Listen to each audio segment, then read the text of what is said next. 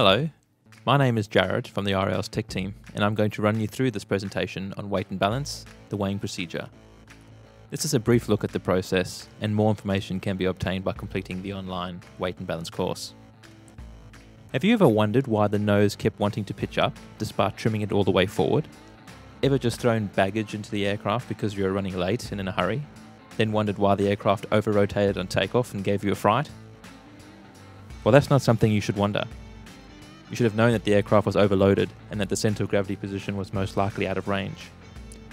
In these situations, the aircraft got off the ground and flew, but you were tempting fate and breaking the rules. What would happen if one day you put more in the aircraft than it could handle? If allowed to go too far out of bounds, it could result in serious damage to the aircraft, injury to persons on board, or even death. Weight and balance is an art worth mastering and practicing.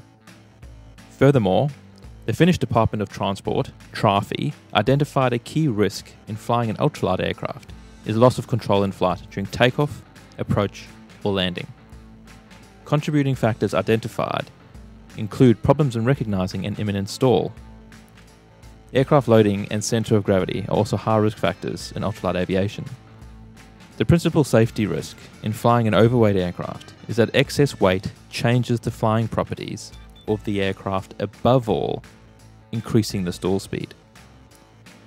As the weight of the aircraft increases, the critical angle of attack at which flow separation occurs and the aircraft goes into a stall is attained at a higher speed than the stall speed of a lighter aircraft.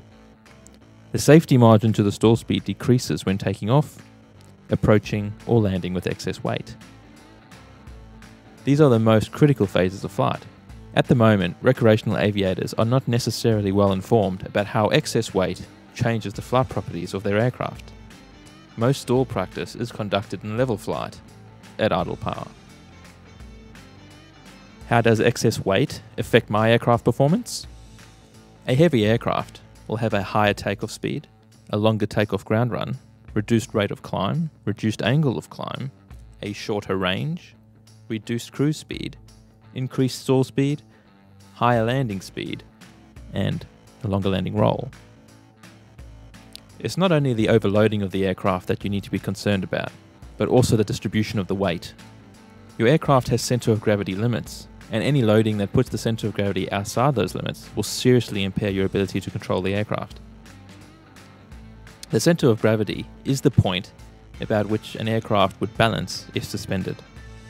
The centre of gravity limits are the forward and aft points within which the centre of gravity must fall if the aircraft is to operate normally and safely.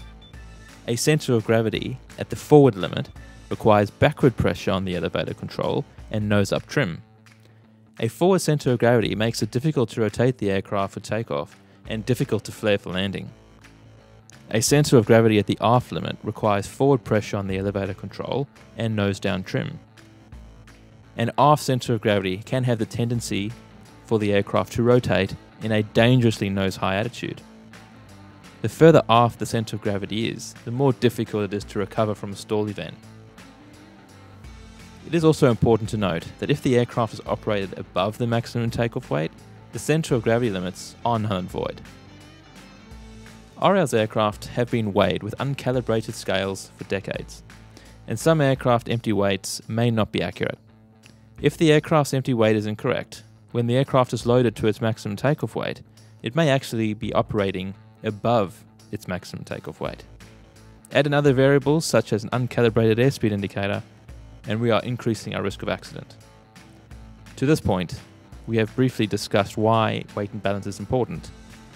Let's now get into the correct method of weighing the aircraft. Before you start, let's consider what we need. Have a hangar to weigh your aircraft in. The hangar must have a solid floor and doors that close to prevent the wind causing any inaccuracies.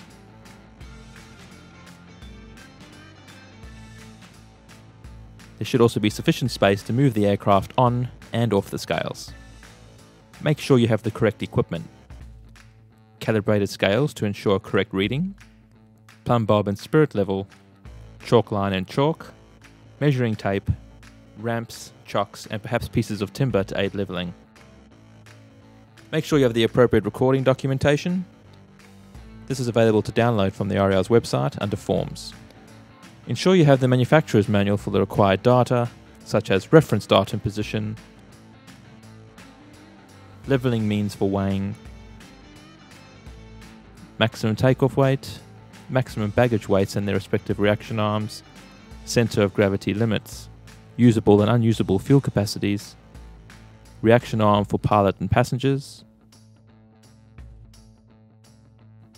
Aircraft must be weighed dry, with the flaps up, full engine oil, coolant, hydraulic fluid, unusable fuel, seats and canopy in the flight position.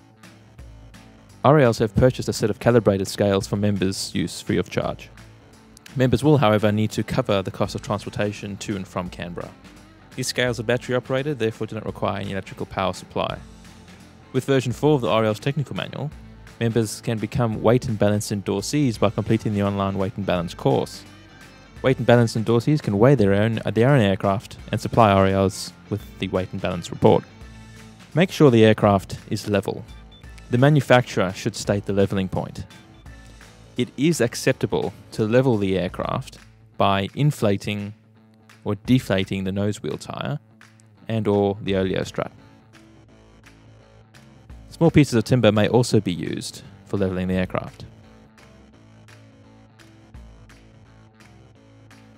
Ensure the scales are set to 0, including any pieces of wood used for leveling the aircraft. Move the aircraft onto the scales and ensure the aircraft, again, is level. Record the weights at each wheel. Pull the aircraft off and repeat this process. The weights must be within 2%. If not, start from the beginning and reweigh. Take the average of the readings and record them on the aircraft weighing summary. Before we start to measure, let's look at a diagram of the aircraft to be measured in order to establish the points we're going to record.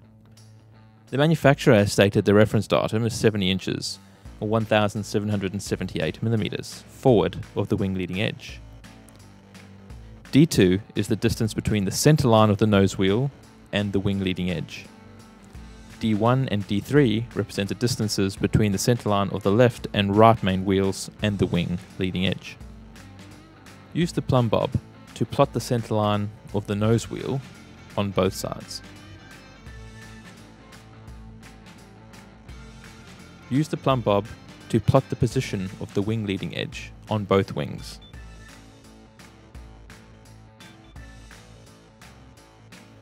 Use the plumb bob to plot the center line of the left and right main wheels. Use the plumb bob to plot a point at the spinner and a point at the tail cone to enable a line to be drawn down the center line of the aircraft.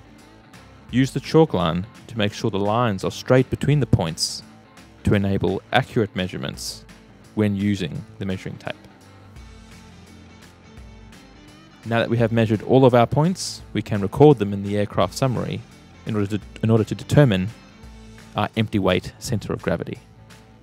The horizontal distance from the datum to the main wheel was calculated as 2383 millimeters aft of the datum, and therefore a positive number. The horizontal distance from the datum to the nose wheel was calculated as 768 millimeters aft of the datum, and therefore also a positive number. Because the datum is an imaginary point forward of the aircraft, all distances will be positive. If the datum was located at the firewall, we would end up with a negative distance. The average of our two weighings are recorded here, for each of the three wheels. Our total empty weight is 344 kgs. The moment arms for the main gear and nose wheel are recorded here in the moment arm column. To calculate the moments, we multiply the weight by the moment arm. Therefore, 142.5 kgs multiplied by 2383 millimeters gives us 339577 kg millimeters. Repeat the calculation for the starboard and nose wheel calculation. Total all the moments to give us 719564 kg millimeters, and then divide by our empty weight, or 344 kgs, to give us the empty weight center of gravity of 2092 millimeters aft of the datum. Ensure all pages of the weighing summary are complete, including the equipment list of items on board the aircraft at the time of weighing. The weight and balance report is valid for an indefinite period, subject to Civil Aviation Order 100.7. The aircraft will need to be reweighed if the aircraft empty weight has changed by more than 0.5% of the aircraft's maximum takeoff weight, or 10 kgs, whichever is the greater. Therefore, for RAAus aircraft, it is 10 kgs. Furthermore, if the empty weight centre of gravity has changed by more than 2% of the maximum permissible centre of gravity range, or 5 mm, whichever is the greater, the aircraft will need to be reweighed. The purpose of this presentation was not to cover everything, but to provide some awareness on weight and balance and to encourage members to complete the online weight and balance course. Thank you for watching this presentation from Recreational Aviation Australia's Training Development Series.